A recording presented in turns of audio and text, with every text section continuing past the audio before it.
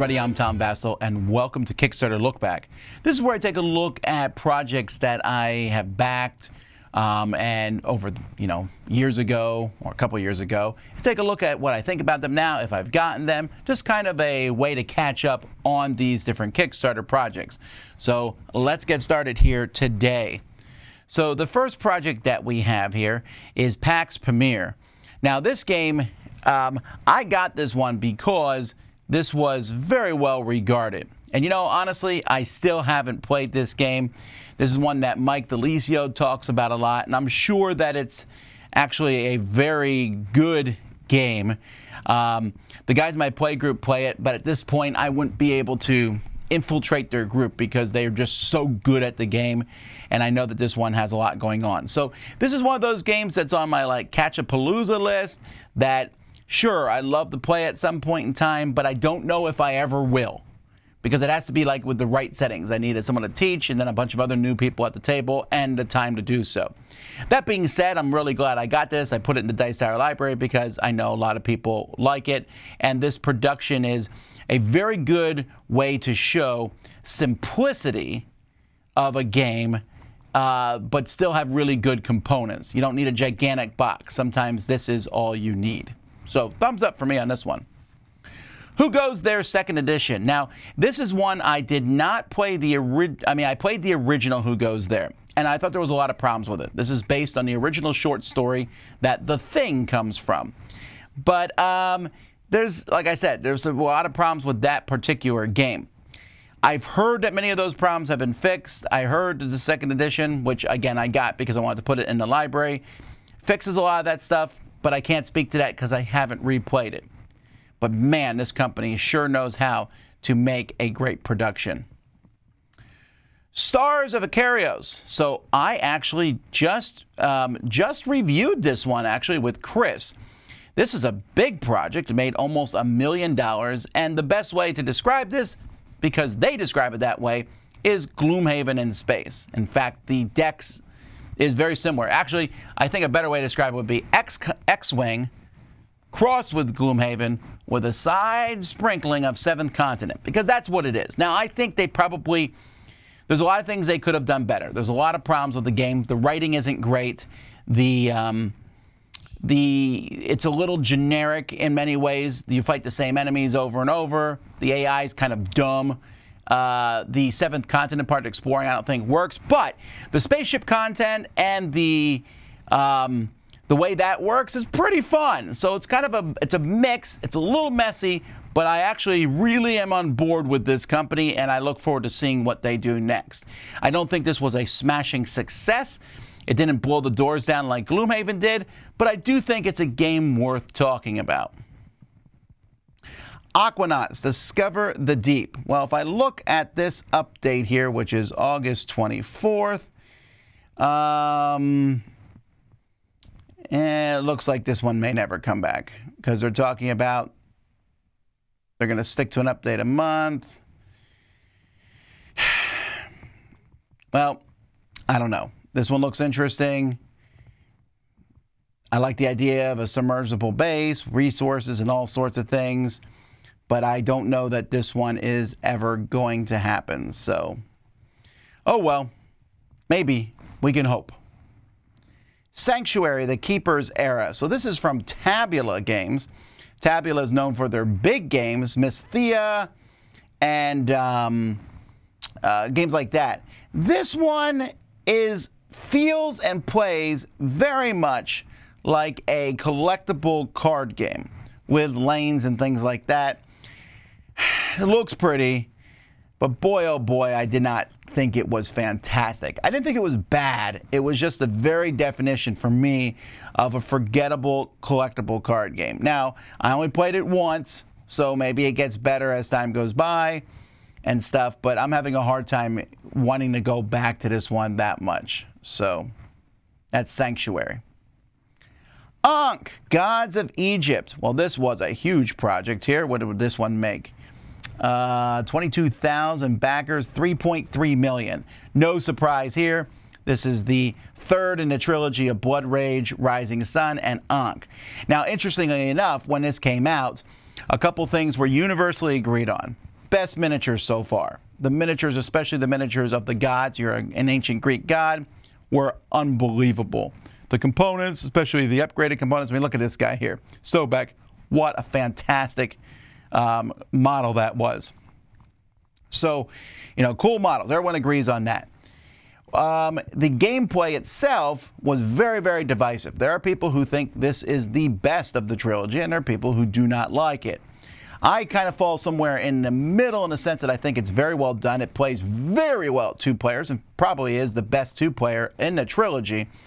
But I also think that there are the merge rule, which is very, very interesting. Also, I hate it. And I know a lot of people who hate it, but there's a lot of people who like it. Like I said, Ankh is definitely fairly divisive, but the people who do like it really do love it.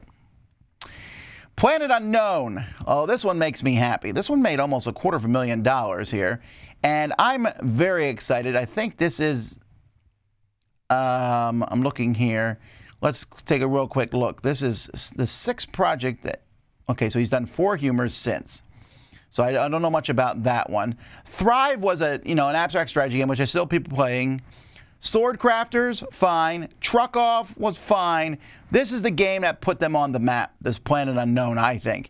Planet Unknown with this spinning tray here that has all these different polyominoes in there. This is one of my favorite polyomino games, straight up. It is. I played this so many times this year. It's one of my most played games of 2022. The production has a few small issues to it, but I'll tell you what, these different polyomino tiles, putting them on a board, you know, kind of you spin that thing and then you pull one out, but everyone's pulling one out, moving up tracks, different planets and different corporations. Just really an intriguing game. I like it very much. I'm very happy with this one. Excavation Earth. So I've come to the conclusion that maybe Mighty Boards is just not a company for me. I mean, they quoted me on here. It was my pick of the week. I like that as a distinct theme. I like the board. I like the designer. I like the components. Early reviews are pretty positive. This one looks like a lot of fun. Yeah. Well, it's not very often that I get quoted on a game that I then kind of hate, because I really do hate. Now, I don't think that this is a bad game. So it's kind of an interesting thing in a sense of, I feel the same way about this one, like maybe Brass Birmingham and things like that. They're just not my style. This is so not my style. You are going around finding artifacts, selling them, and it is so thinky, yet so mixed with, in my opinion, randomness, that is so mixed with kind of based on what other players do, but it plays like a fairly hefty economic game that just doesn't offer a lot of interesting choices to me. I just, man, again, they're not going to do my new quote. My new quote is, bleh, you know, but I know other people do like this game. It does well. I put it in the Dice Tower library because there's a lot of interesting things. It is a nice production. Mighty Boards does well. It's just not my style. Tales from the Loop. Tales from the Loop is based on I guess, a series of paintings. Like, there's this art, and then there was art books, and then there was like technology in Scandinavia, and then there was a TV series, which I found to be completely boring. But you know what? The problem with this is the game is a little boring and a little random, and a terrible rule book. So there's that too.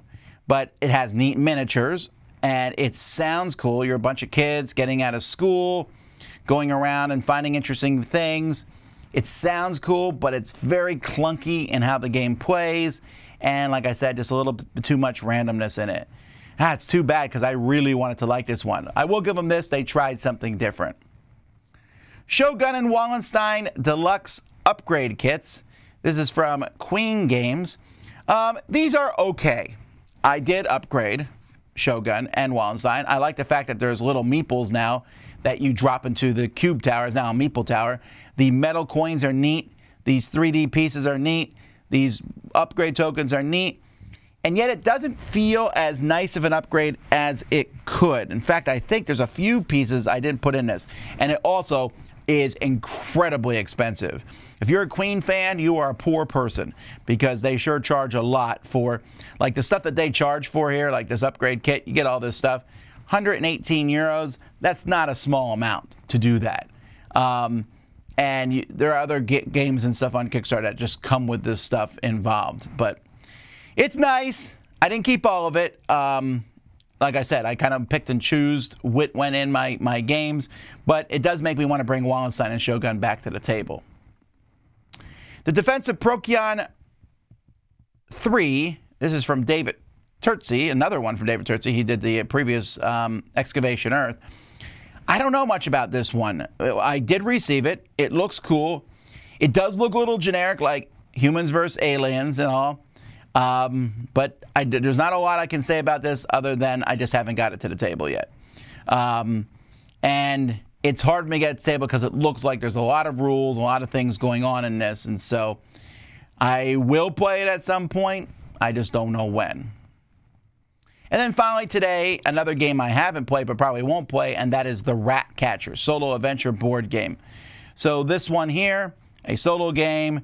I believe Mike and or Z took a look at this. One or both of them did, and I can't remember what they said. So I'll let you go hunt down their reviews to see what they might think of this. I think the artwork for the game is pretty unique and interesting, very stylistic.